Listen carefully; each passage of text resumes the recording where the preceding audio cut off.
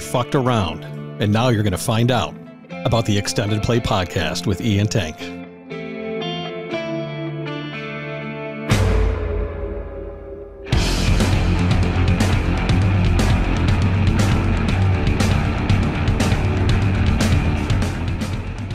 Welcome to the Extended Play Podcast with Ian Tank. Today's topic is popularity. We're going to talk a little bit about what makes music popular.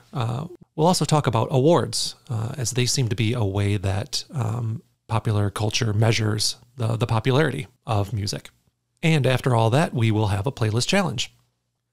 I feel like you and I, Tank, have a complicated relationship with the popularity of music. I think there are times when we are unabashedly fans of pop music, right? With like the most popular stuff out there. I know we've talked on the podcast before a number of times about the 80s and how, you bought the Prince album, you bought the Madonna, whatever, you're into it. I think that has changed as we've gotten older. In terms of there aren't as many like icons of popular music? That, and I just don't think we listen to what, if you were to look at the Billboard Hot 100 or whatever it is, there's a very small chance that either you or I are listening to that. No, that's true. But, yeah. On one hand, I guess I'm relatively proud that at the ripe age of 46, I'm no longer listening to pop music. Yeah. Right. Because it's not for you. Right. That it's kind of, it's kind of like candy, right? When you're young, you like candy. You can eat an infinite amount. Right. And then you get older, it's like, okay, this is going to spike my glucose. I gotta take some pills now, drink some water. That's right. That I think actually it's twofold. Is to we got older and hopefully got better taste or more refined palate. Yeah, more music. discerning. Sure.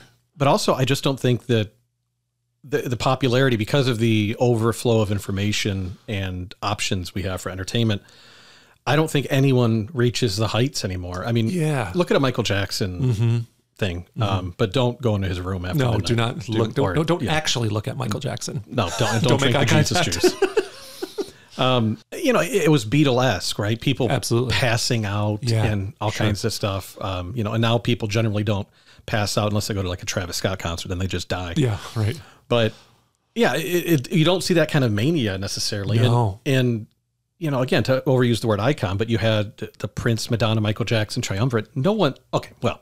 Ironically, as we record this. Yes, absolutely. We should talk about it. Literally right now, as we are recording, A1 Taylor Swift is performing down at Ford Field. Yeah, second of two nights. Yep. So she is kind of unique in that I think Taylor Swift, the Swifties, and where she is right now on this tour, it's the first time I recall this kind of not mass, but general mainstream. Yeah, like universal approval. And right. adoration. Right. It's Taylor Swift it is kind of an interesting case study. It's the first time since maybe the 90s, I feel like a pop star has galvanized the zeitgeist. Really?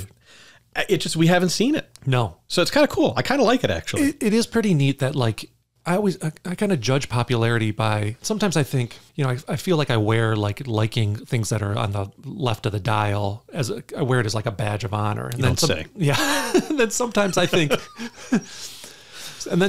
think, I'm listening to something, I'm like, oh, this is too pop and I'll have a conversation with somebody about an artist and just assume that they know who this person is because I think they're relatively pop. And they look at me like I have, three eyes. They're like, I have no idea who you're talking about. And you're 5 degrees from where I would know the person you were talking about. Right.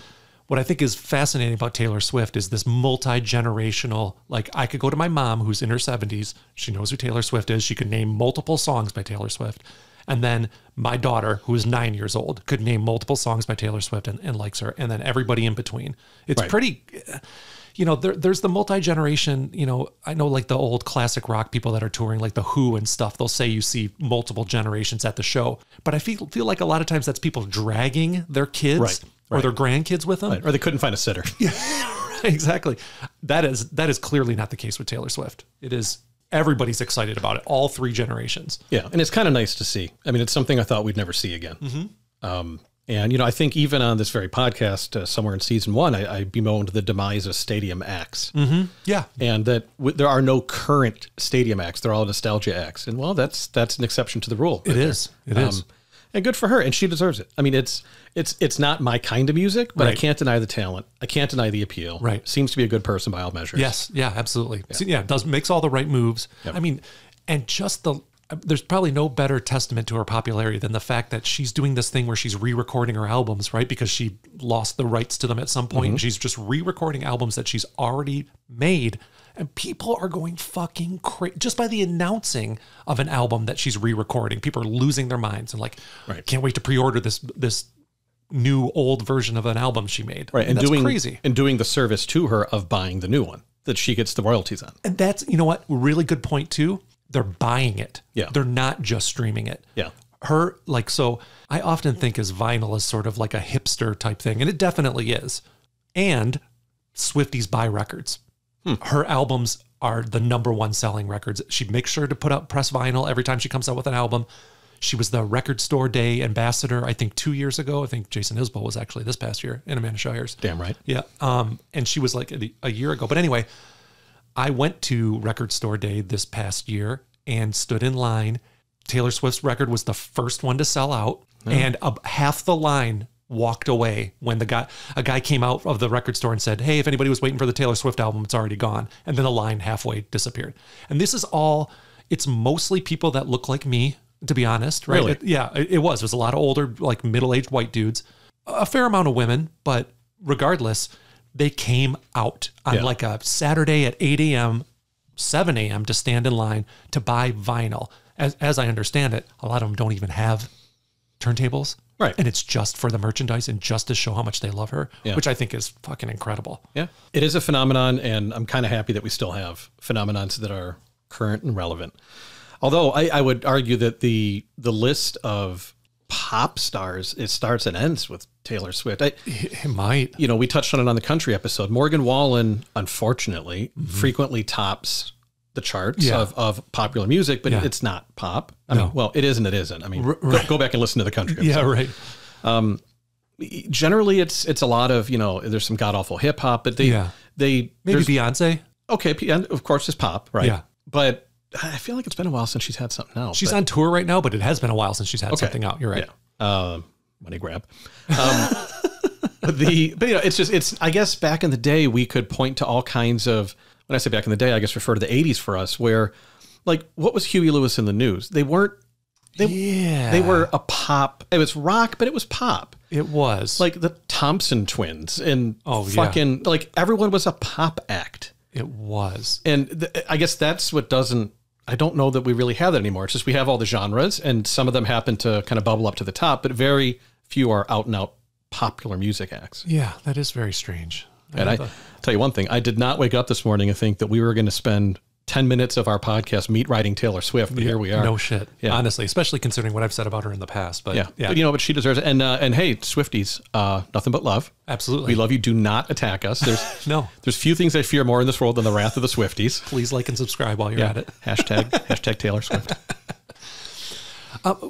And another thing I really appreciate about, wow, this really is becoming like a glow up, not a glow up. It's becoming a Taylor Swift thing, but she is really good about, I think they refer to it as signal boosting people that she likes, that aren't necessarily on her superstardom level. So she brought Phoebe Bridgers on this tour, which I think is fucking awesome. Yes, because she's just left of the dial from, there are some songs that are pretty pop, and it's perfect for her. I think she's going to gain millions and millions of fans from this, and she deserves it because she's super talented, but she's still doing something unique. It's like this perfect storm for her. Taylor Swift did like the last 2 or 3 albums with one of the guys from The National, and she's on The National's last record. Right, and I have it. And she's on tour and she brings dude out to play the piano. Phoebe Bridgers. Phoebe Bridgers was as well. Yeah, it's kind of a whole thing. Little triangle there. Yeah. Like to be in that triangle. Not with the National guy, though. I mean, he's handsome. I mean, you're right. Look, he does seem like a bummer. Yeah, it's true. It's like, dude, stop moping and, finish me or something, Jesus. But no, so right away at the beginning of this tour, she said, the National's new album came out today. I'm on it. but don't buy it because I'm on it. I listen to it. It's an amazing album. These people are great. This guy helped me write the last 2 albums. That's fucking awesome. Yeah. You don't have to do any of that, which it's just great. Yeah.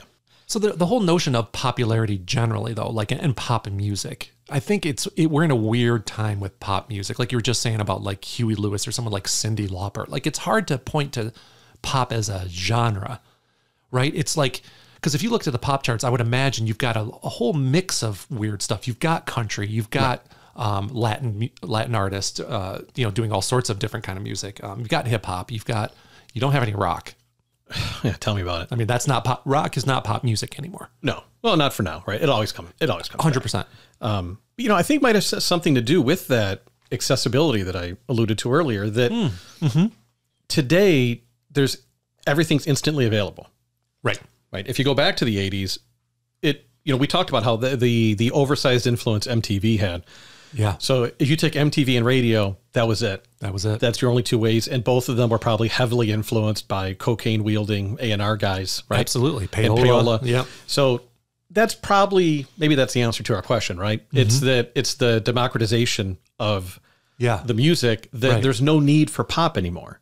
It's just everyone does their genre and the best becomes the pop music. But whereas maybe before things were a bit more forced and manufactured. Right. Not in the case of Prince. Prince was just transcendent he ended up. Sure. Right. Yeah. But your Madonnas obviously were manufactured. Like there were focus groups and stuff. Exactly. Right? Yeah.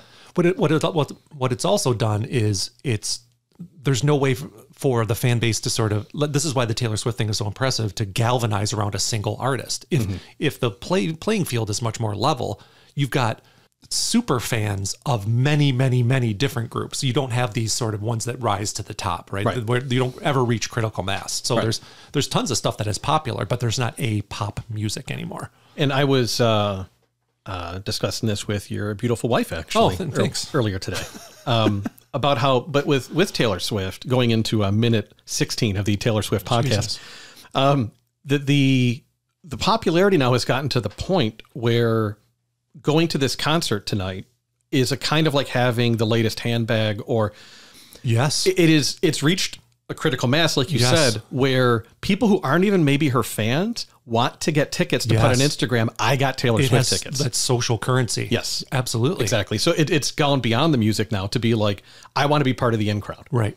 Wow. Isn't that crazy to think? Yeah. Which again, I kind of, in a weird way, I'm happy about it. Well, yeah, because when we were kids, we talked about this identifying with a genre, that we were into that. We built our identities around a genre. And that's part of what we wanted to do. We wanted to wear the Iron Maiden t-shirt or wear the Public Enemy t-shirt to say, I'm part of this group. I want you to ask me about it. And that's what's going on here, right? It's like, I want to be part of this larger discussion. And I would like the listening audience to know that for a fact, for my 8th grade class photo, I wore a Megadeth t-shirt. Amazing. Yeah. We need to post that in the socials if we can find it. Yeah, I'm sure it's somewhere. Oh, but that's great. Yep. I knew it was photo day. People are going to think, oh yeah, you just didn't know. You got, no, I knew. Yeah. I knew. And you'll be able to tell it's photo day. Yes. They'll have the very distinct backgrounds. Yes. And, That kind of nauseating blue. Yeah. Right. Yeah. So in a little bit of like background reading and research I did, going back to one of those books I was reading recently, this notion of pop music. So it seems like I read about this thing called the novelty popularity curve, which is essentially a bell curve.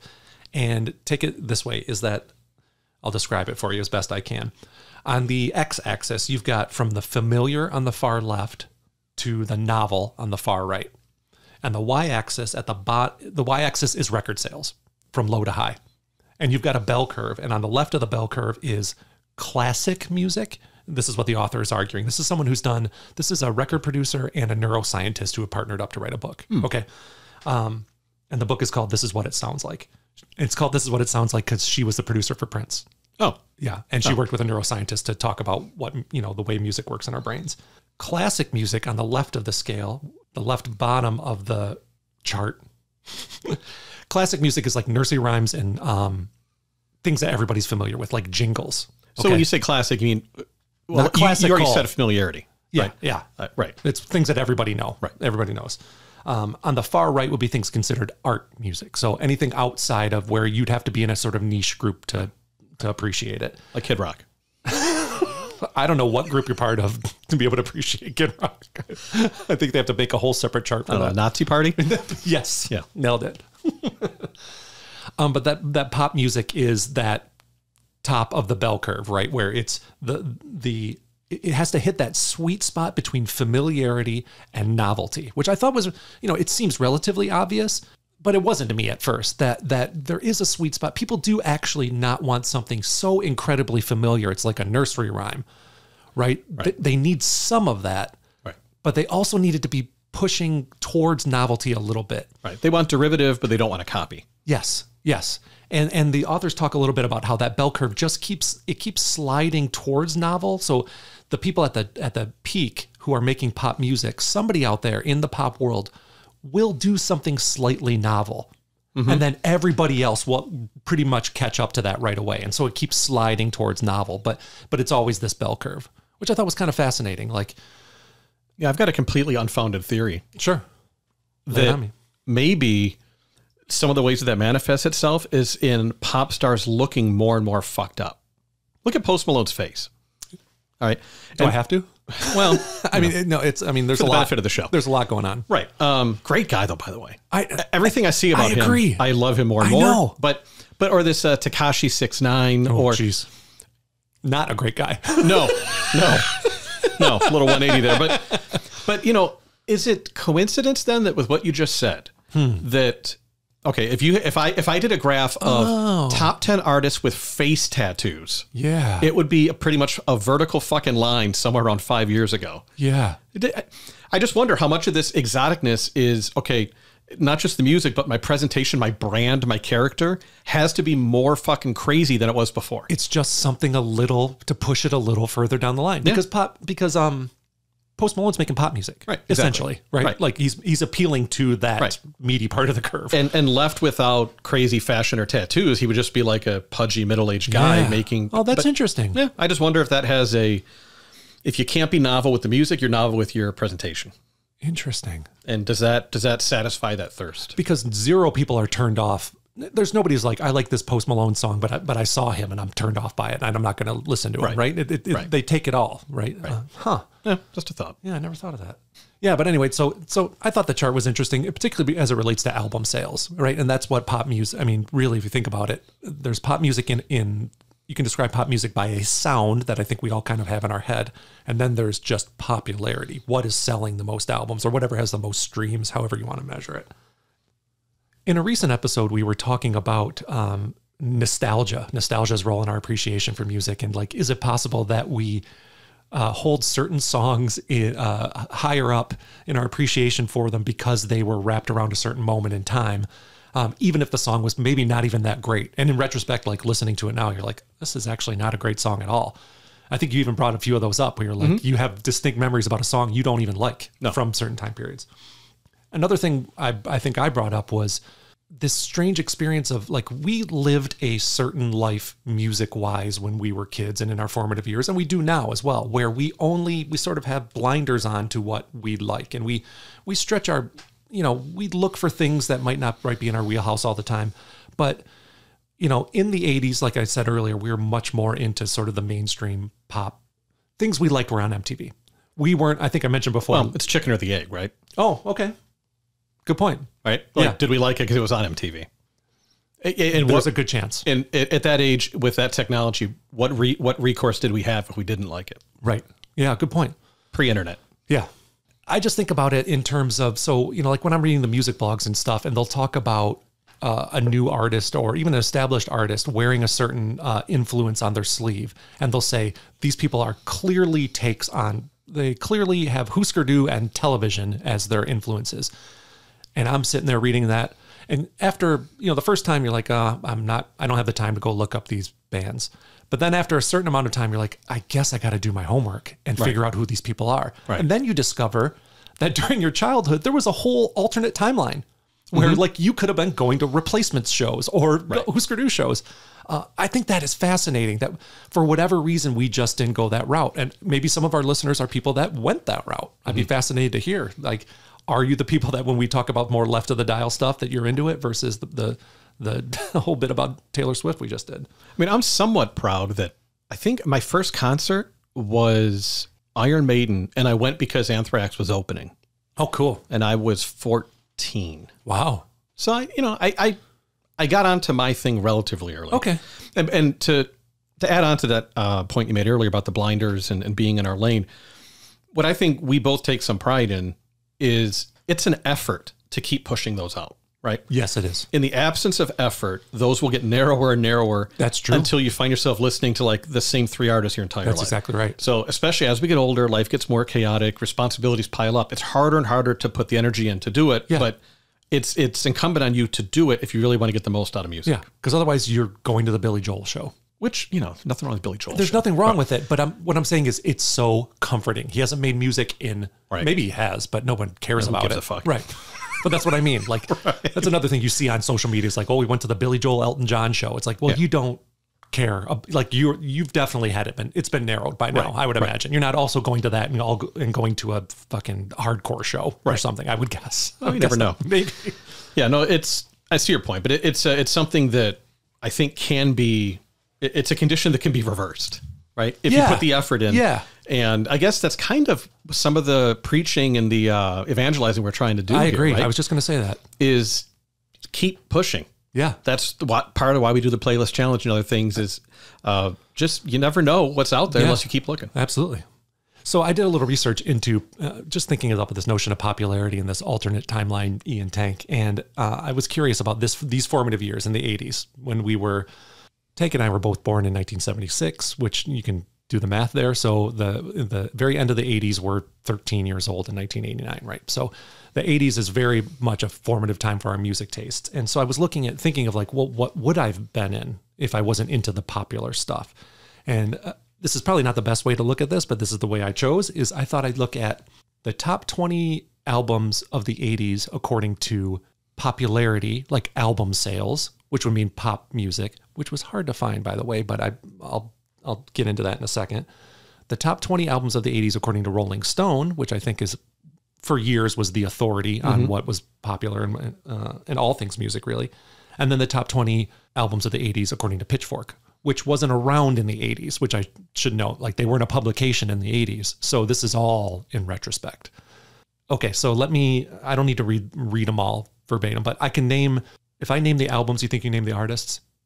Oh, sure. I mean, bring it. All of them? Bring it. Yeah, let's go. Let's do it. All right. Okay. And by the way, and so as a way to crib note, this would be maybe who we were into if we were magically 10 years older. Mm-hmm.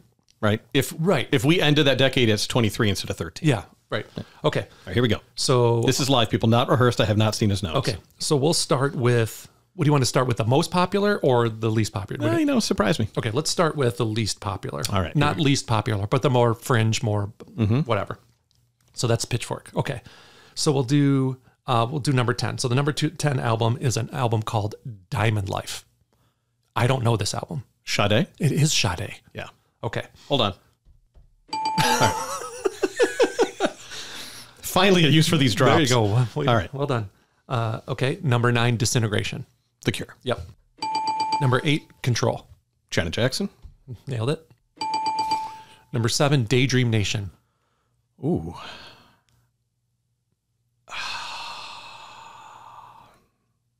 Kid Rock.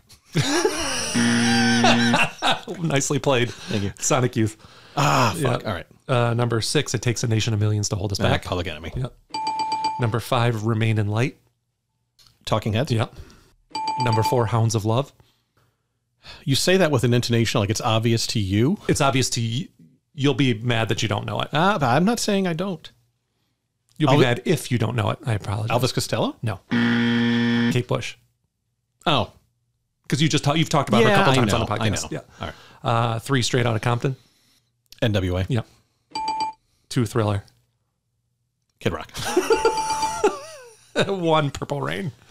Yeah, okay. All right. Okay. So I think I got, 7 of them or something? Yeah, pretty good. All right. So that's, and out of those, so how many of those albums did you own or listen to a lot at the time? A lot of them. I mean, maybe half of them. Yeah, I mean, not Sade. Not Sade. Seems like you just talked about Sade in a previous episode. I mean, yeah, I know. But I mean, albums, Yeah, sure. Lovers Rock. Look, I can talk about that all day. Is that later Sade? Of course. Okay. Oh, yeah. Lovers Rock is like 2000s. Oh, really? Oh, yeah. Okay. No, I mean, obviously yeah. I mean, we can go through it again, but I think maybe 6 or 7 of those I have. Yeah. Okay. Yeah, same here. And And since then, you know, I think we've gone back and made sure that we know somewhat, at least a little bit about, like, I know we didn't, like, we knew Talking Heads, but it was whatever Talking Heads was on the radio, which was from this album, not from Remain in Light. Might have been. Really? I feel like Burning Down the House was on Remain in Light. Yeah. Okay. Anyway, okay. So, anyway, I thought it was just a fun exercise. Do you have another list? Yeah, I do. All right, let's do it. Right, okay. So the Rolling Stone top albums of the 1980s. All right, let me guess. Number one's Marvin Gaye. Pretty sure he was dead by the 80s, but well, was he killed in wouldn't 1980? stop Rolling Stone. Number 10, you'll have a hard time with this album. Tracy Chapman. You know what I was about to say, but Tracy Chapman. All right. Number 9, Shoot Out the Lights. That's the reaction I had. Shoot Out the Lights. Stray Cats? Richard and Linda Thompson.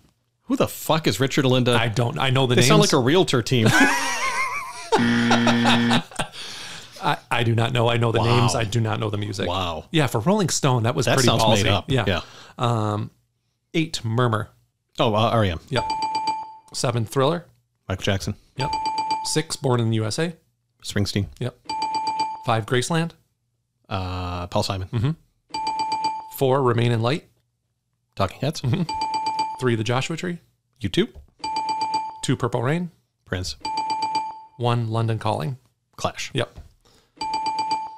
So you can clearly see, like, with the addition of like Springsteen and maybe Paul Simon, that this is definitely a little more pop, right? This is more, maybe we knew more of these albums than you did. What was the first one? What was the first one again? Tracy Chapman. No. I'm sorry. The which publication was the first one? First one was Pitchfork. Oh, huh. Man, I would have thought you would have swapped those two, to be honest. Oh, okay. Because Pitchfork, I think, would avoid obvious choices, right? Like Prince and Michael Jackson at all costs. Well, I think that is a discussion we should have. We should put a, yeah, because Pitchfork, in that. If some fucking some fucking hippie farts into a microphone and then moans for 20 minutes, they say that's the best album ever recorded, and you just don't get it. And dude, generally, like, think of like Daniel Johnston, and I know I'm going to piss people off by saying that if you know who he is, but I don't even know who he is. Oh, okay. So I can't even get into it. Anyway, he passed away, I think, fairly recent in the last few years. He's this sort of man-child who clearly had like cognitive issues and recorded stuff in his bedroom or his kitchen or whatever. He had an incredibly high-pitched voice where he sounded like a child. And it was like this folky, weird-ass stuff that is generally recognized as amazing. And I don't fucking get it. I feel like... Yeah. It's just so you can say, I like weird shit. Okay, it's like a badge of honor. That and we will go into that in depth later in this episode when we talk about rock critics. Yeah, absolutely. Okay, so then top selling albums. So then this is really when you get into what pop music is. It's what people actually buy. And in the 80s, they were buying it. They weren't streaming it. So how about this? How about we flip the script? Sure. I'm going to guess them. Oh, I love it. And you tell me if it's on the list or not. So now I only have... because I couldn't find good statistics, I could only find the top selling albums each year. So I have the top selling albums for 1980 through 89. You know what? I'm going to give this a shot. I love it. Okay. I am going to go year by year. Incredible. Yeah. Let's do this. And over under, I'm going to get 3 right. 3? Because the actual year as well. Okay. But you definitely get half credit if you name within a year or two. Yeah. Or if you name it at all, I think, if it's on this list. Okay. All right. This is 1980. All right. I don't know if this is exciting for people at home, but it's a lot of fun for us. Pretty thrilling, yeah. All right. Yeah. No pun intended. Yeah. 1980 best-selling album. 1980. That's like that could be almost disco. Fuck. I'm gonna say Donna Summer. Wow. Incorrect. Okay. It's The Wall. Oh. Okay, makes sense. I would have guessed 79, 78. Okay. No. Okay. It probably came out then, but it might have been the best. This could be on a delay. Right. And fair warning, the beginning of the 80s. Remember, I was still shitting myself at this point in time. So, well, I mean, very little has changed. Right, that's true in that way, but it's just matter frequency. All right, so 81. The first half's going to be rough. First few years. As we know, the 80s really didn't get underway until the mid 80s. We've been firmly established. That's canon at this point. 81, fuck it. Let's say fucking, like, how about Kansas or some Oh, really close. I think that you're thinking the right way. No, but you're thinking the right way. What is it? The album's called High Infidelity. I've never heard of that name of the album. The band is REO Speedwagon. Oh, I was close then. Yeah. All right. Okay, good. 82. Now we're getting closer. So 82. I'll give you a hint. Keep going where you were going. Okay, so I'm going to go with Toto. Incorrect, but about as close as you can get. Kansas? No. No, don't tell me. Kansas, Toto, they're all the fucking same. All right, tell me. Asia. All right. Okay, now 83. Yes. Thriller. Yes. Okay. Nailed it. 84, Purple Rain. Incorrect. What? Okay, Like a Virgin. Incorrect. Fuck you. I didn't buy these albums. I was Thriller, Like a Virgin. 7. Born in the USA. Incorrect. Fuck you. You're going to be so mad. Is it a soundtrack? No. All right. Will I guess it as a future year? So you don't tell me? No. Okay, what is it? It's Thriller again. Oh, all right, that's bullshit. Fuck you. All right. Okay. I did not sign up for this level of abuse, by the way. I mean, I'm just, I do all the research. You get to cuss me out? Okay, yeah, exactly. It's fine. All right. So 85. 85. I'm going to say Like a Virgin again. Incorrect.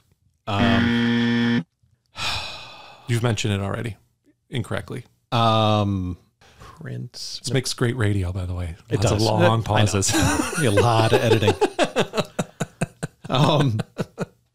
Which one was it? Which one did I say? What do you mean? 85, you said. I already said it. Born in the USA. Oh, okay. Yeah. Half credit. Yep. 86. Sign of the Times? No. Whitney Houston. Oh, okay. Yep. Yeah, that makes sense. 87. 87. What did Madonna have after? It's not Madonna. Okay. One of these has to be Prince. It's not. Not for top selling album of that particular year. Yeah, but I felt like, he had a bunch of hits in that. Because I mean, I know Bad, obviously, is 88, 89. It's one of those. I think it's 88, though. Okay. So we need an answer.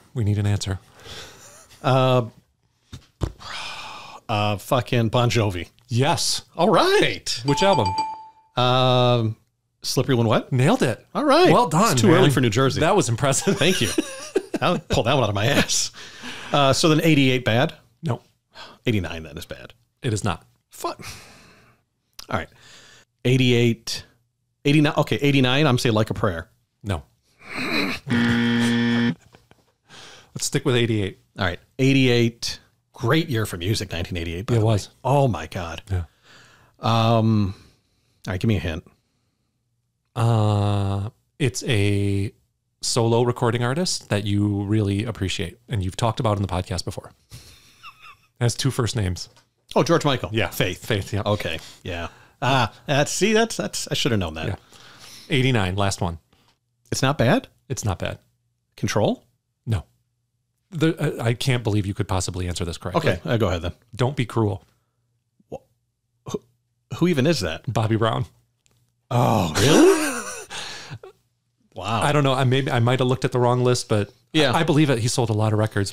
That record was on the radio all the time. I have to imagine that Bad somehow straddled 88 and 89. Mm-hmm. It was second both years.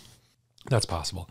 Right. Anyway, my point being here that, long way to get to my point, is that popularity doesn't have any real connection to what critics there is a connection to a certain extent of what people actually buy and invest their money into and what critics say is good or the best. Mm-hmm. In this list that I just read, Thriller and Born in the USA are the only albums that made it into the top 20. Actually, I drilled down it for Rolling Stone and Pitchfork top 20, and those were the only 2 that made it. So nowhere on that list, Def Leppard, Poison, Motley Crue, Rat.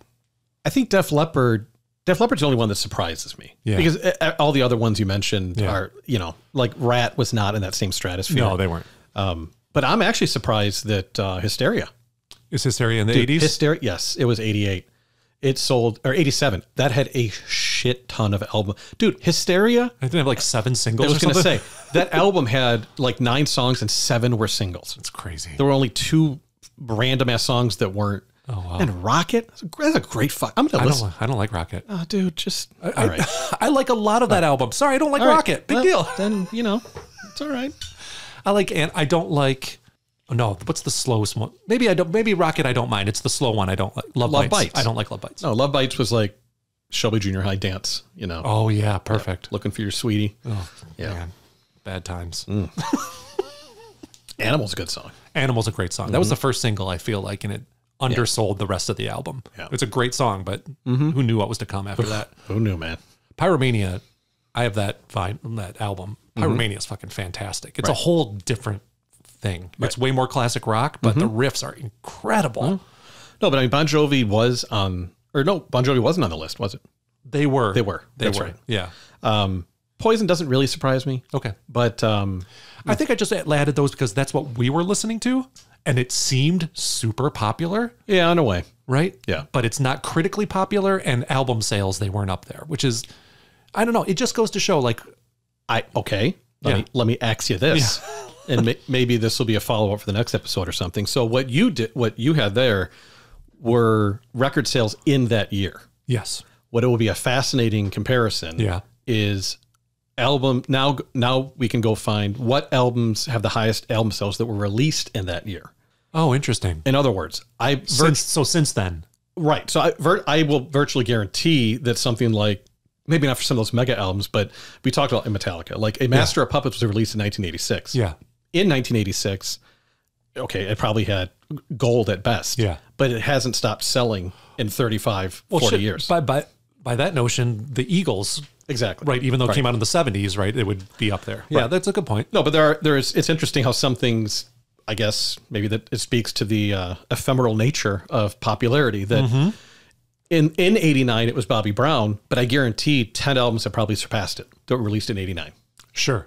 That makes sense. You know what? I'm going to make that my little homework assignment. Okay. I'm going to go find albums released in 89 and do a little list. But I bet Bobby Brown is not even in the top 10. Yeah. No, I believe that. I would believe that.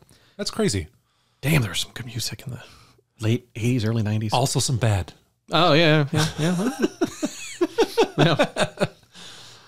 But, speaking of late 80s and my go-to depth of knowledge on all things Metallica, which is where I always end up whenever I have to go to some sort of well-crafted point, awards. And when I think of awards with regards to music, I think, of the Grammys, like most people do. And I always go back to the infamous Jethro Tull incident. Oh, yeah, I remember that. Right, where I think it was 88. Okay. And Justice for All comes out. And they literally created the category to give them the award. It was the first year of the Hard Rock Heavy Metal Grammy. Oh, my God. So there was, we talked about it before, how one just kind of was a watershed moment, right? Yeah. And so they make the award, and it was a classic example of the old fogeyism in the voting populace of the Grammys. They make the category, they nominated Justice for All, and then it loses to Jethro Tull. Yeah. Who was 20 years past when anybody knew a Jethro Tull song at that point. And then in a pathetic makeup attempt the next year, Metallica won the Grammy for Stone Cold Crazy, their Queen cover. Oh, geez. Which is just, again, so I guess that's a good way to start my beef, for lack of a better word, with the Grammys, that right from the start, with when I started paying attention to music and I started caring about who won, back when the Grammys had some semblance of mattering, right? Yeah. I think most people listening to this can probably in their mind's eye remember the picture of Michael Jackson and his blue sequin fucking get up, holding like a baby, an armful of like 10 Grammys, right? So, announcing that he was the king of pop, I think, on one of those, right? Yeah. So the Grammys were everyone watched it, everyone talked about it the next day. Big cultural touchstone, and winning one was a big deal that made a career. For sure. And we obviously, podcast and all, love music. These days, the Grammys will come and go, and I have no idea they have. Absolutely right. And then I will go back and retroactively get angry. I will go back and look at the categories and be like, okay, this is why I don't even pay attention anymore. Right. But I think, going back to 1989, which is, again, when I probably started to care and root for certain artists, it was a joke from the beginning. Not only do you not give it to an artist, which obviously deserved it, but then the next year you give a makeup award. But what about all the artists that put out music that year? Right. Good point. Yeah. From the start, it's like you write one wrong, but then you just make another wrong because someone probably put out a great rock or metal album in 1989. Yeah, that's crazy. Yeah. And would you say, like, in those years, in the 80s, 90s, whatever, that they were sort of a reward for popularity, these awards? Because they weren't critical, right? It's not like these were critics' picks, but they weren't quite people's choice either. They're in some weird in between place. Exactly. They're in this weird purgatory. It's funny. Maybe that's why they're so antagonistic, because they don't really make anyone happy. Yeah, that's probably true. They don't cater. Now, the American Music Awards were pure popularity. Right. Oh, okay. You're right. Okay. And I believe those even had a component of album sales. Oh, okay. I think there was some degree of objectivity to those. Okay. The Grammys, maybe that was part of the problem, is they tried to please both sides, ended up pissing off everyone. Yeah, absolutely. Even if the Grammys were a critic-based reward, they were 10 years too late. Okay. Right? They were never, whatever it is, whether it's the members of NARAS or the rules that they have, they could never catch things when they were actually good. No, they couldn't. Yeah. And so then what you had was, there was also this phase, right? I think the last time I was really paying any attention to the Grammys, where they were I feel like they were getting antagonistic with their choices of best album. This is the year they're choosing, like, Tony Bennett Unplugged as the best album, like album of the year, or Arcade Fire when like a Beyonce album came out that year, right? Where like you just want to get in the public conversation. You just want to have people angry about your choices. And the other thing is giving multiple awards to the same band, because let's say let's say Coldplay puts out a good album. Mm-hmm. They can give Coldplay maybe best rock song, and then they give someone else best rock performance, best rock album, no headline. If Coldplay wins 7 Grammys, headline. That seemed to be, I remember that trend. It's like Alicia Keys won 15 Grammys this year, or so-and-so won 50. Yeah. Right. Exactly. Oh. So I think that when they started to lose their hold on America's attention, they start flailing even more and say, what will get attention? Not just what's the best music, what will get attention. Right. It's so bizarre. Mm-hmm. But I think, you can see a direct correlation between the popularity of these award shows and the whole, our previous notion of what pop music is, like, kind of going away. Like, as these shows have, as the popularity's gone way down, there's no such thing as pop music anymore, as we were saying. That's another, I feel like there is a gigantic, of course, I'm probably biased because the way we think about music. Yeah. There's a gigantic opportunity for someone to make a new award or a new Hall of Fame that has credibility, and people, and kind of reestablish the excitement and honor around it. Right. Because there isn't one right now. No. What music award do you give someone that means a shit? Yeah. No. Movies still have it, right? Oscars still sort of mean something. They do. Emmys still mean something. They do. Grammys don't mean anything. No, they don't. That's really disappointing. But I don't know if that's because of the award. I partly think people just don't care about music as much go back to episode 1, right? I mean, because I know I've personally watched, and I didn't watch it when it happened, but like I watched The Cure get inducted by Trent Reznor, and it was super moving. I watched a few of them. I went down a rabbit hole and watched a bunch of induction ceremonies. I watched Def Leppard get inducted by, I don't know, somebody awesome, and I don't know, it was really moving and was really cool, and and I don't know. I found it really entertaining, but maybe because I'm old and I remember these bands from when they were making albums. The ceremony itself is great. And actually the Rock and Roll Hall of Fame, that I do love the way that they go about the actual induction of the ceremony. Okay. I'm talking about the way they make their choices. Oh, I see. There are great bands that never make it, get included way too late. Yeah. It seems like there's years, because they only do like 5 a year or so. Yeah. And there's some years where they're clearly meeting a quota of like stuffing in a bunch of blues artists or something like that. Exactly. Yeah. And when I get there, I remember being very underwhelmed by the actual Hall of Fame. Yeah. There's just not much there. I feel like I saw more interesting shit in a random Hard Rock.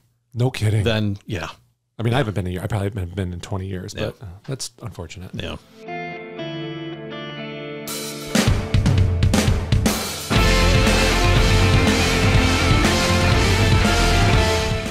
And now it's time for a playlist challenge. I got to choose the topic this time around, and my topic was animals. And that was it. That was about the extent of my explanation. I thought briefly, like, maybe we can do band names that have animals in it. That would count. But I think we just chose songs, right?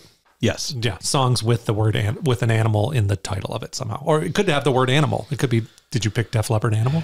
No, I thought about it. Okay, though. I did too. Yeah, it's a good song. Yeah. Okay, 2 on the nose though. Indeed. And Tank's going to start us off with his with the songs that I chose for him that had animals in the title. I am, and I'm going to start with. I'm going to jump right into it, and a question that I was going to ask you. And I was going to text you. And I'm like, no, we're going to do it live. All right. Number 5. Let's just fucking get right to it. Let's cut all the fluff off. All right. Oh boy, I'm in for it. I feel like number 5, partially yes, but unrelated to this first point. Oh. So number 5 is "Whip Poor Will" by Magnolia Electric Company.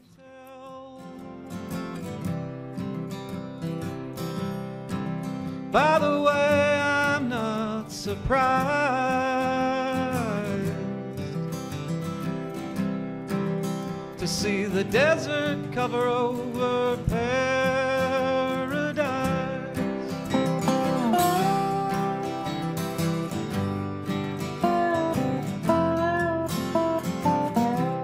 First question. What is animal about that? a whippoorwill is a bird. Oh, okay. See? So there we you go. But the song title is hyphenated. Yeah, I don't know why. Okay. Well, that's what fucked me up, Oh, right? okay. Because I'm like, it's 3 words. It's whip. I spent at least 5 minutes. I'm like, whip, poor, will. I mean, what the fuck is that? I go, Why are they whipping poor Will? What did poor Will ever do? In my head, I'm like, what the fuck is... And, I didn't, I know you're fucking Audubon Society over here, so you know what it is. But I'm like... I spend a lot of money on bird seed. We'll just leave it that way. Yeah. I mean, but I was seriously like, I'm like, he's not dumb. But what the fuck does that have to do with animals? So, that being said, it probably predisposed me... To hating it. To not liking it. Since I'm complaining, we'll just get right into the second thing. This whole thing about this fucking guy, what's his name? Jason Molina. Jason Molina. All right. Okay, so he's Songs Ohio and Magnolia Electric Company. Apparently both. Yes. Okay. So when I start looking for this song, it comes up under both names. Oh, I should. And it's like, you know what? No. It's not your fault. Oh, I should have told you. Yeah. No. It's his fault. Okay. Okay. Why? Dude, pick a fucking name. Yeah. This whole thing about like, look, I like arty music, right? Yeah. But I think people that make fun of music and artists for being too far up their own asshole, this is what they're talking about. Oh, okay. Like, today I'm this artist. Oh, sure. And now I'm this. Right. And if I feel this way, it's like, dude, who the fuck? Pick a name and stick with it. It was super confusing. Like, this song comes up under both Magnolia and Songs Ohio. Yes. The name Songs Ohio pisses me off. There's a colon. Is that a semicolon or a colon? It's a colon. Yeah. And I was watching something. I was watching What's in My Bag, the Amoeba Music YouTube thing where they take bands, shop at Amoeba, and they say what they bought. I think I mentioned it before, and it's like a chance for them to out weird each other. These bands are like, look at this fucking crazy ass album I picked. Anyway, someone picked a Magnolia Electric Company album, and they talked about Songs Ohio, except he pronounced it Songs Ohia. Yeah. And his bandmate looked at him and went, wait, what did you just say? And he's like, yeah, I know. Everyone says that when I say it that way, but that's because Ohia is like a flower, and that's how you pronounce it. And every single person pronounces it wrong. I'm like, that's bullshit. Then fuck off. Then it's the thing. Then it's Songs Ohio. Then you picked a stupid fucking band. Exactly right. It's like, dude, okay, so first of all, just be your name, okay? I'm already not crazy about the whole, okay, it's me, like going all the way back to Trent, 9 Inch Nails, right? Like, okay, that's fine. But the whole thing about, like, okay, why are you not your name? If you want a stage name, fine. Yeah. If you want to be not a normal name, okay, that's fine. Yeah. But dude, fucking pick one. Well, I get look, it. aside from my own fucking, and I'm having a shit day, okay? But aside from that, like, even from a marketing standpoint, I don't get it. Yeah. You build up a following, and then people don't even know that it's, I don't get it. It's weird. Chaps my ass. Yeah. So, that fucking said, this fucking guy, Magnolia Electric Company, or fucking Tom, or Songs Ohia, or whatever his name is. All right, I don't like his voice. Okay, that's fine. Yeah, and I know why you like it. Yes. And I respect that. Okay. And I agree. It gives it personality because things don't sound overly processed and perfect and whatever else. Right. I get it. Yeah. Right. Same thing with Neutral Milk Hotel. Oh, that good. Okay, I can see that. I get the vibe of that. It's like, I know why people like it, but I just don't like it. I can't handle it. Yeah, I can't handle it. I can see that. That being said, I do like the music. Okay. And the guitar is great. Yeah. It's got a good warmth to it. The voice just throws me off. Okay. And the lyrics I didn't really get. Yeah, they're pretty vague. Yeah, I think this is another one of those things that if I knew more, it would. I think he's painting with broad strokes, right? Just kind of painting like this verse is this imagery, this verse is another. Yeah, he's probably busy changing his stage name between verses. All right, so that was number 5, who admittedly is probably a victim of a bad start to my day. So, all right, that's number 5. So at number 4, I have "Me and My Dog" by Boy Genius. Sometimes I still do something embarrassing.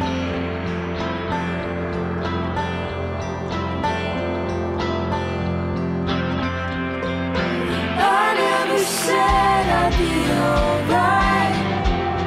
Just thought I could hold myself together, but I couldn't breathe out. So it's the return of Phoebe Bridgers. Yeah, I'm a big fan. Yeah, I was like, first I heard the voice. I'm like, nope, this is, and then I, Yeah. check the lyrics and everything. So I like that. I like her. And this is, I feel like when we talk about harmonies, 99.9% of the time it's positive. Yeah, I would agree with that. Right. In this case, I don't like the harmonies. Oh. I think they would have been better off letting her sing. Oh, okay. Not that it's negative. It's just, it could have been better. Okay. And the drums and the guitar here, the mix of the music it's so generic. It's like nothing is. Oh, okay. I don't know. I feel like it could have been just let it be kind of ambient and the voice. Oh, and never even bring in all that Don't stuff? even bring it in. Oh. Because you bring it in, it's like it comes in and I'm like, okay, that literally sounds like stock footage. Like what was the point? Oh, okay. The lyrics are really good. They're really raw. I always end up, down these rabbit holes of what do they mean? Because again, we're both working with new material here for the most part. Right. And we don't know what it is. Right. It's actually about, seems to be the general agreement. It's about having this, a breakup puts her in a bad place mentally. Mm-hmm. She goes to a show, has an anxiety attack, and then starts wishing that she could be with her dog who's no longer around, Right. which is super fucking It's sad. super sad. Which again, it does. This is what ruined my fucking day. You're welcome. The light went off. This is why I'm having a shit day. Because I wake up, I make some coffee, and I got to hear about this poor girl who had a panic attack, and she just wants her dog, and her dog's dead. So happy Saturday. That's right. What does it say about me that I chose these songs? Yeah, nice. And then you fucking give me one of these fucking Magnolia. God damn it. Now you're going to keep doing it just to piss me off. I may. Yeah, I know. Yeah, well, just remember, Kid Rock has an expansive catalog. You've always got Kid Rock in your back That's pocket. true. Yeah. I do. But yeah, I mean, the lyrics are really good, though. And like the one line where she says, "I want to hear one song without thinking of you." Like, oh, God, that's just fucking, I think we've all felt that at some point. That kills you, right? Yeah, that's a tough one. So not bad, but number 4 out of the ones that I got. At number 3, I have "Fragile Bird" by City and Color.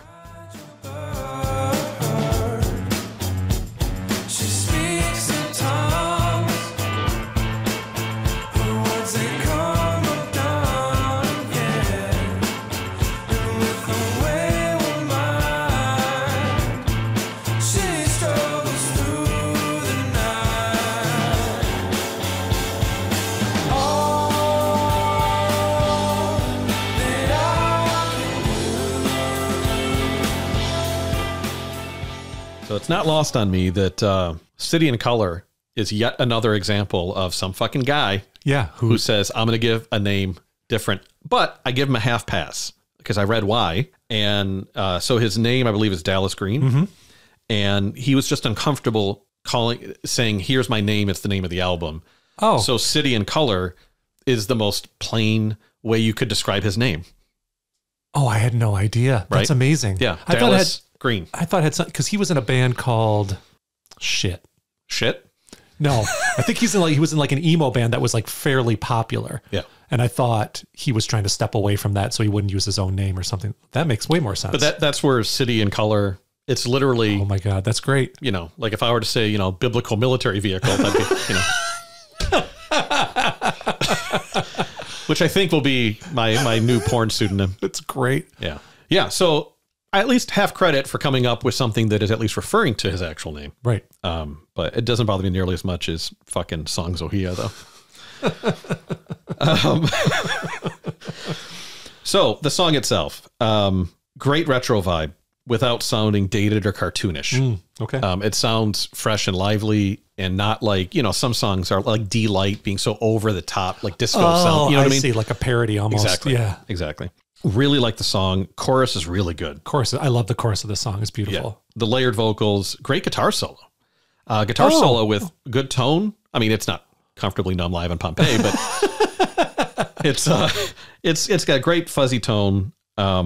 So there's a lot that I like about it. And it's, again, a funny back-to-back here that it's about a woman having nightmares. And he's basically trying to be there for her. But at the end of the day is like, all I can do is be here for you. Right. Yeah. Good, solid. I'm definitely going to check it out some more. I do believe the album cover here too, I recognize as that's got to be a field in Keukenhof, Holland. Oh, really? Yeah, I'll show it. Okay. I've been there. I've seen it. And I can't imagine there's a whole lot of places in the world that look like this. You should check out, he does a cover version of Nutshell, Alice in really? Chains. Nice. And his voice is incredible.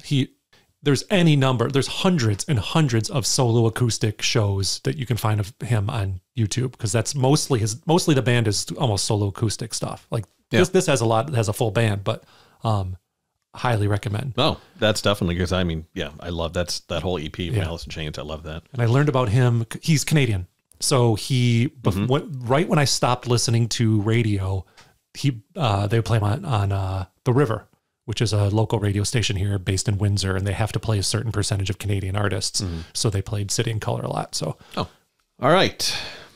At numero dos is Thunderbird by Hermanos Gutierrez.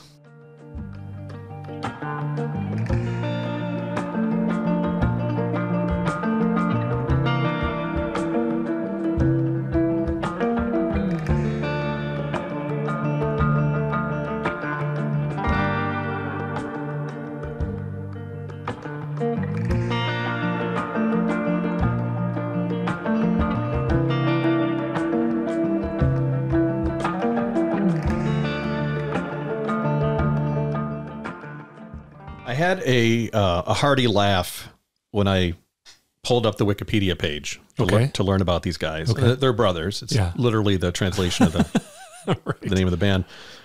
But the Wikipedia page starts off describing them as a Swiss Latin instrumental band. Whoa. And I'm like, of course. Come on. What? Of course that I chose a Swiss Latin. Yes, that's half of it. And half that just anyone would casually go, oh, there's Swiss Latin. Yeah, right. Can't you tell that? Don't you get the Swiss influence in their music? Oh, yeah. It sounds like cheese. Swiss mother, Ecuadorian father, living in Switzerland, but frequently going back to Latin America. Oh, okay. That's how you end up with this sound. Okay. Yeah, yes. But it feels very much like a modern Western soundtrack. And the guitars really work as a substitute for the vocals, to the point that I don't see how vocals would not ruin this. I agree. Like there's no scenario that putting human voice in here would make it better. It would just throw it off. I agree. Even if it was in Spanish. Right. I mean, we all know that piano is typically, it's like the instrument that most closely replicates voice, and it's why it works that way. But I think there's something kind of unique here about how the guitars have done that. But just a great vibe all the way around. Considering this is number 2, you know what it feels like? Huh. What does it feel like? You know what it feels like? It feels like a coffee. Okay. Coffee. Sitting under a covered porch right after a rainfall on a Sunday evening in late April. Ooh, that's a pleasant experience. Yeah, like the rain has stopped. Yeah. Sun's peeking out, but it's about to go down. Okay. So it's kind of over on the horizon. All right. You got a nice hot coffee. It's cool out, a little coolish out. Okay. You're just relaxing. I like it. Yeah. That's what it feels like. Nice. Yeah. I found these guys on they just did a Tiny Desk concert, or anyway, it just popped up recently. I think this album came out last year. Yeah, no, very good. And this is a definite album purchase. Yeah, the whole thing is exactly like this album. Right. Yeah, it's just... It will go right next to Sus in my collection. Yeah. Ambient country. There you go. Yeah. Yeah, the playlist challenge, by the way, is putting a severe dent in my music budget. Yes. Yeah. So that means number 1 is Weird Fishes / Arpeggi by Radiohead. Weird fishes.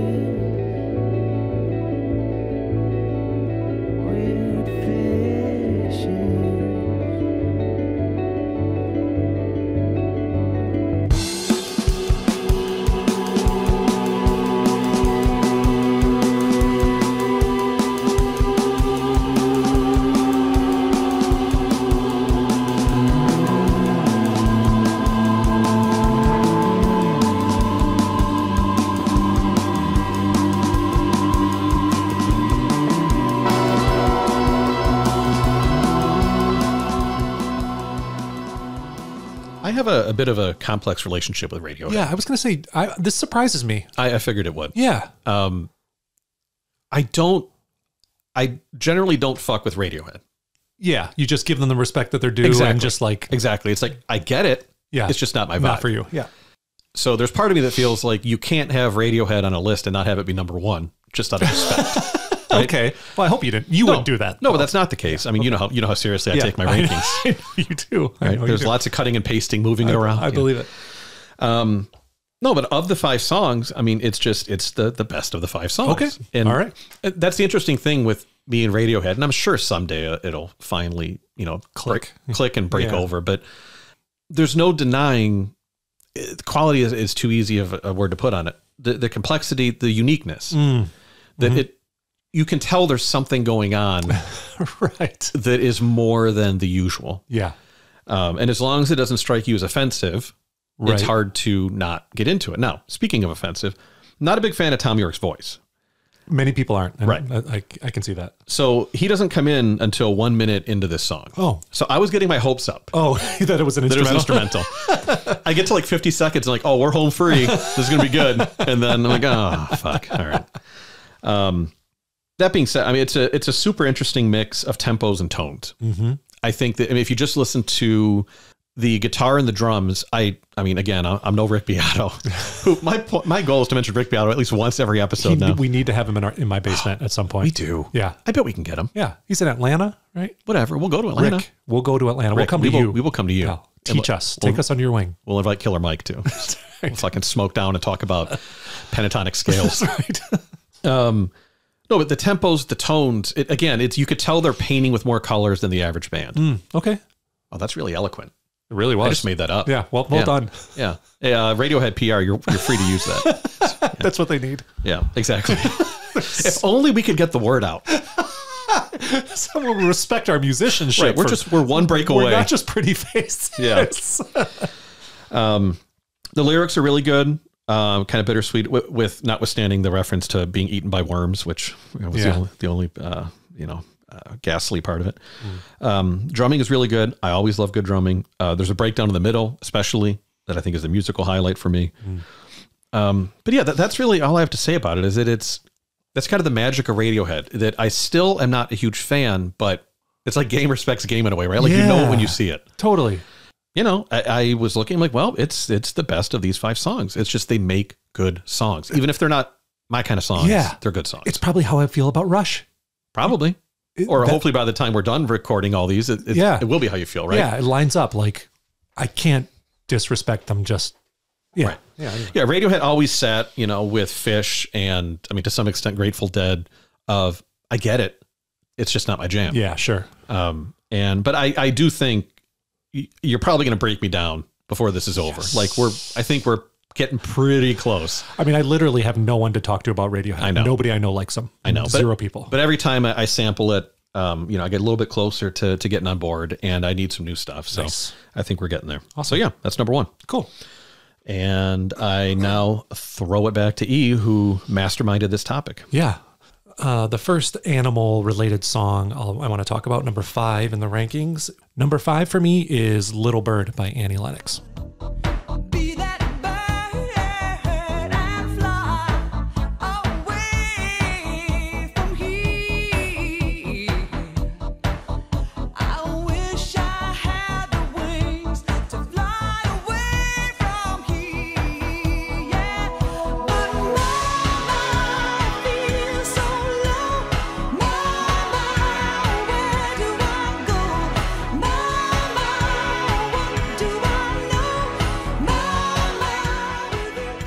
Did you have that queued up? Did you know? I have my finger over it. Okay. The first thing I wrote down was, I've always been, and I don't know if I've ever said it to you, I've always been a bit perplexed by your affinity for Annie Lennox. Really? She's got a great voice. I don't connect with her in any way. Okay. I don't know why. And I think I actually even just wrote that down in my notes. It's like, I don't get why. Nothing grabs me about her music. That's fair. And never has. I really dislike Sweet Dreams. Really? I dislike it. Wow. So maybe I'm predisposed to not liking other stuff. Okay. But this song, I don't hate it. I would just never choose to listen to it. This is understandable. I mean, this is very much in the same vein as when I gave you Boom Like That from Dire Straits. And Mark this Knopfler. is leaps and bounds above that. Right. But the process of giving it to you was the same. It was going through my library, looking for something that fits. It goes, what the fuck is he going to say about that? Okay. Knowing you probably won't like it, but mostly will be just have that confused look like, why? Yeah, I know it. Which is a great Annie Lennox song. Oh, yeah. Oh, Jesus. No, it's not. That's my point. Anyway, this was a single, though. I vaguely recognize it, right? It was a single? Yeah. Okay. I will say, and you'll understand this, listeners, as my rankings go ahead, that I listened to this 4th out of the 5 songs that Tank gave me.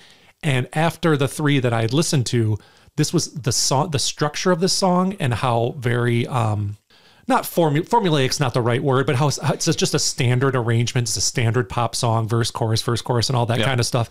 It was welcome after the 3 previous songs that I listened to, and it'll make more sense in a minute. So that was a relief, and that was just luck of the draw. I figured I owed you a short song. Yeah. Yes. The chorus where she's doing the ooh ooh thing, is she supposed to be being a bird? I hope not. Oh, I don't know. Okay. But I hope not. Okay. Because either way, I mean, I don't like it either way, but I think I'd like it less if she was trying to make a bird sound. Yeah. Too much vamping. That's one of my things is I hate when very good vocalists feel the need to really go over the top. So just sing. Yeah, sure. Another note I made, just a curiosity.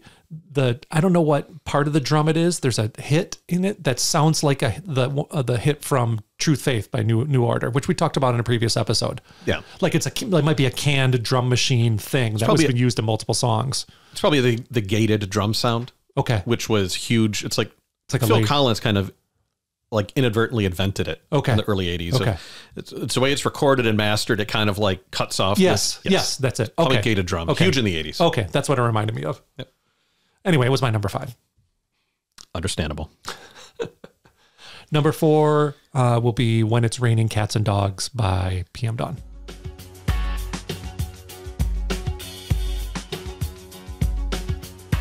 If I'm looking for you,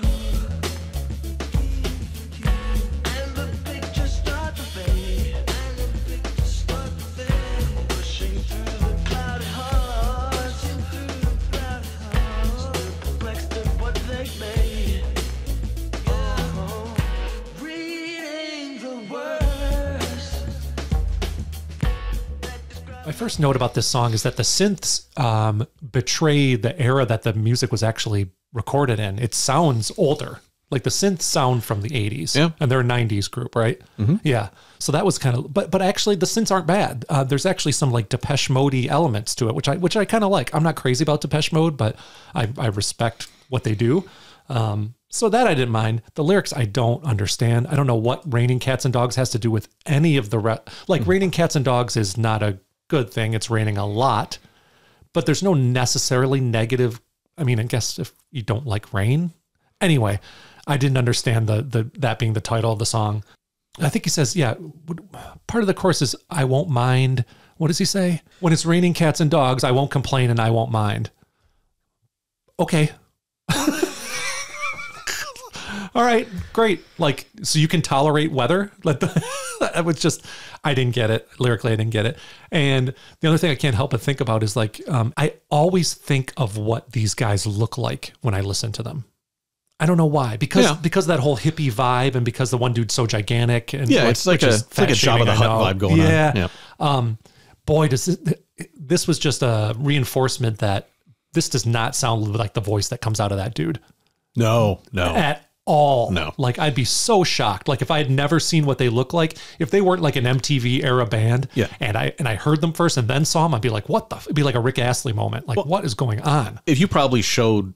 Yeah, well, most people today, no one fucking remembers PM Dawn. That's true. And you said, which of these two guys is singing? Yes, exactly. Yeah. Not this guy. No. Yeah. No. But it's fine. I mean, just a standard pop-ish song. Again, I like the synths. I thought they were pretty cool. Yeah. I mean, this is same album as I Die Without You, which is fantastic. Yeah, fantastic, right? So I think this is kind of the victim of like, you have one song you know is going to be a mega hit, and it's Yeah. like, let's just get 10 fucking songs. You think on so? here. Yeah. I think it's part of it. This was I like the music though. yeah, But I do too. the lyrics are ridiculous. Okay. My number 3 of animal-related songs is going to be Superfast Jellyfish by Gorillaz. Oh, hell, King Neptune and his water breathers. No snail thing too quick for his water feeders. Don't waste time with your net. Our net worth is set, ready, go. Many know others.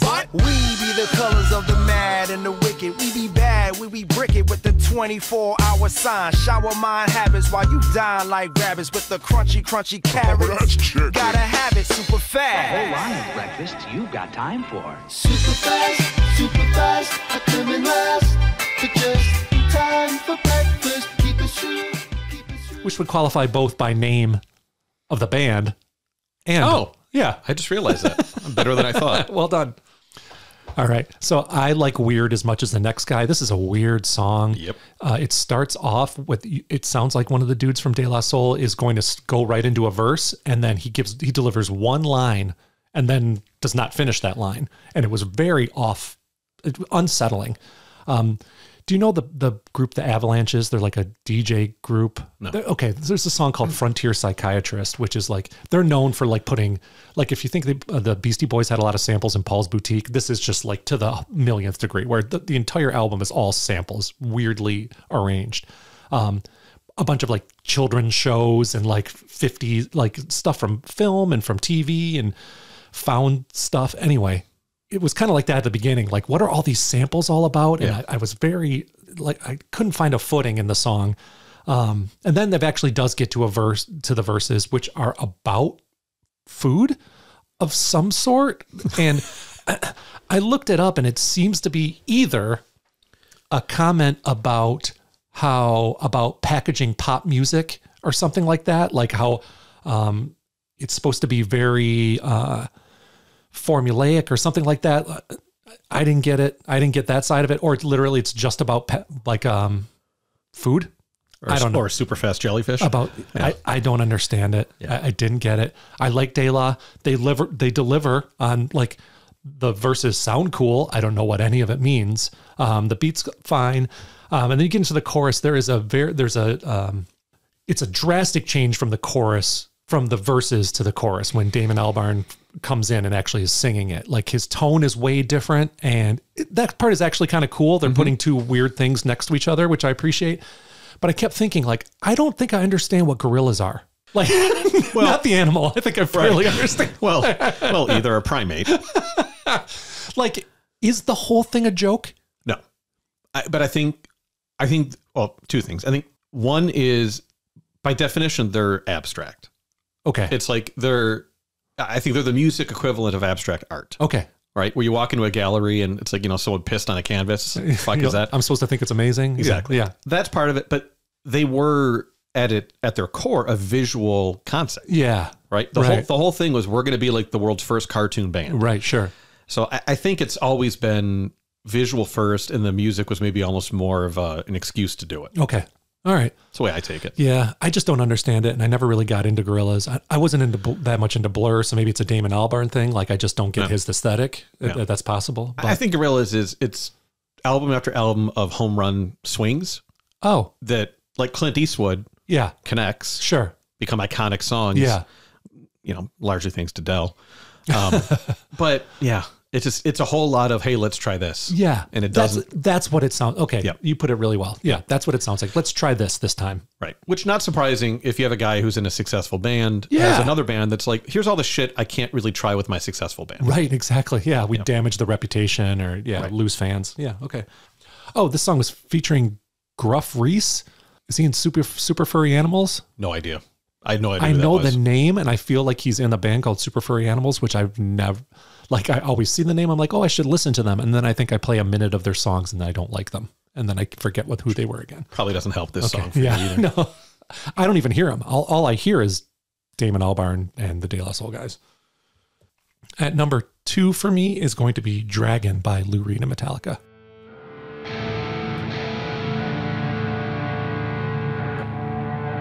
Are meant to be servants,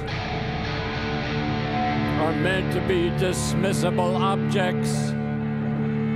one fucks with. One fucks with. Poor pitiful creature.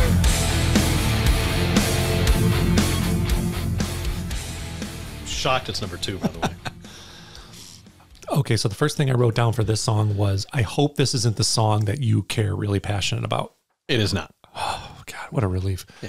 Not that I'm going to shit all over it, but just that I don't get it. And so you might be asking yourself, dear listeners, why is it ranked number 2 if you don't get it? I know I am. Yeah. Because I can kind of respect it as an exercise. Right. The riff is great. Yes. I mean, it's undeniable. I watched, how I listened to it the first time was I watched it was a performance on German TV show. German TV show. Yep.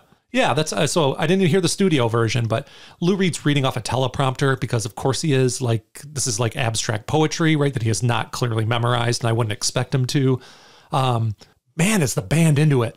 Mm-hmm. They are really fucking into it. Like as if it was just one of their original, it is their original song, right? Musically, yes. Musically, yeah. Yeah, I don't understand the lyrics. I don't think I'm supposed to. Do you know, is it written from the perspective of a person and then from the dragon? Is it like 2 different perspectives in the same song? Is there even a dragon? There's no dragon. There's no dragon. God damn it. So, I mean, my understanding of this varies. And I think I might subject you and our listening audience to a full episode about Lulu one of these days. But the whole Lulu thing. So Lou Reed and Metallica met at Rock and Roll Hall of Fame. Okay. Backstage talking, and Lou said, I really like to work with you guys. And they said, we really like to work with you. Okay. So that's where it started. Yeah. And then later he was like, okay, there's this concept project he had in mind. And it's a German play. Oh. And it's this prostitute. Lulu is the titular character as a prostitute. The entire album in some form refers to, or a lot of it refers to this. Okay. And she's a prostitute. And it, again, I'm not going to try to really break it down. Yeah. But that's the vulva of which he speaks. Yeah. I mean, yeah, I know, right? There's some weird choices for lyrics here. He says, the smell of your armpit, the taste of your vulva. Yeah, I get it. Like I've read, like I was an English major. I read stuff that was dark and like poetry like this before. I get it, but I don't know. Like, I don't know how I'm supposed to connect with it other than just be like, oh, this is an exercise in him getting stuff off of his chest in a poetic, metaphorical way. And he gets like, one of the most well-respected, metal bands in the world to help him. The phrase Kotex jukebox, like, it makes me so fucking uncomfortable.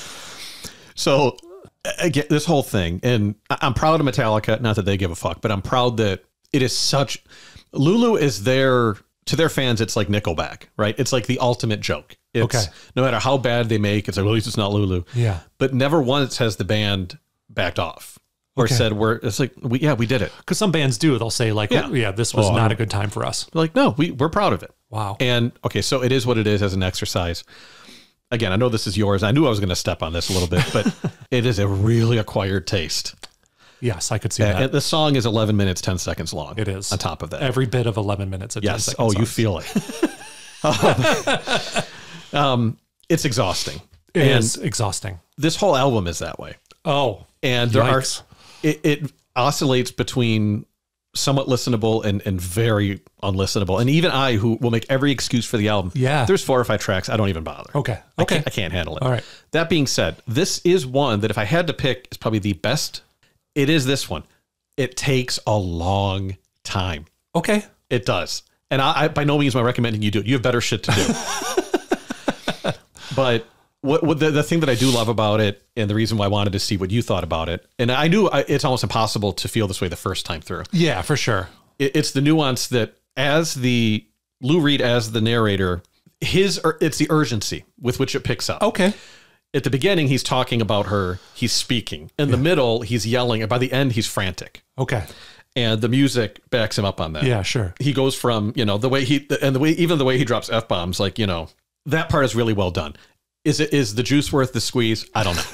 Right? Because it is 11 minutes and it's a lot of sounds like, incoherent old man rambling. It does. I don't know, if you have, 40 minutes to kill throughout the rest of your life, you give it a few more listens and you might be like, okay, now I get the vibe. It's Maybe. a vibe. It is a vibe. It's a vibe, and it's not an obvious vibe. No. And it may not be worth it. Right. But I will probably make the decision right now that it's not worth it. Probably but not. I don't know. Again, I respect it as an exercise. Exactly. Go for it, man. You're fucking Lou Reed and Metallica. Right. Do whatever you want. Exactly. Yeah. No, and I'm glad you see it that way. But yeah, I agree. It's the biggest apologist, such as myself. Yeah. It took me a year to even like some of the songs. Okay. When I was watching the performance, I thought if you didn't know anything about this and you're watching it for the first time, cold, you didn't know much about Metallica even or much about Lou Reed. Oh, no. Okay. Strike that. If you knew about Metallica and you knew about Lou Reed, but you never knew that they talked to one another or they never did this project and you saw this video today on YouTube, you'd go, that's a deep fake. Like, there's no possible way these two people, this song happened. Why would this be happening? Right. And if you didn't know, I was thinking if you didn't know either of them and you turn it on, you'd be like, why is this guy in the band? Because these guys are shredding back there, right? And then is this their dad? Right. Is it like he paid for the instruments, so they have to let him? They have to listen to him, right? And they're just back there making the best of it. Anyway, that's my number 2. All right. I thank you on behalf of Lou Reed and Metallica for being that patient with You're me. welcome. And my number 1 choice was Whale and Wasp by Alice in Chains.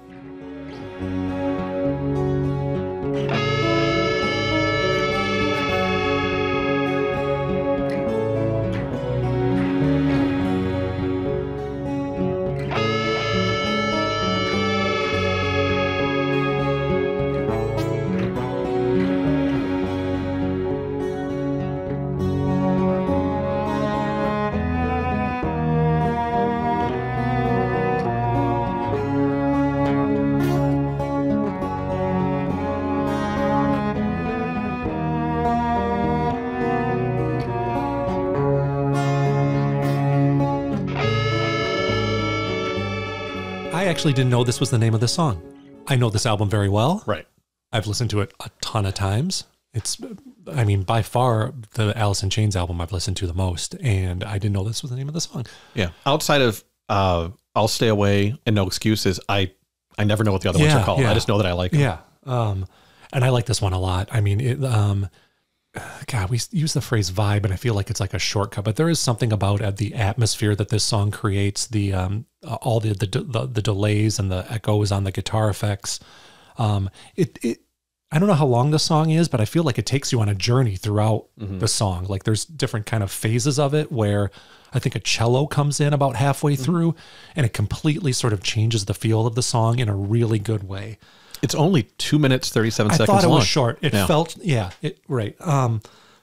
The mood, I would say, like at the beginning is kind of foreboding, like something's going to happen, potentially something bad. There's some darkness going on.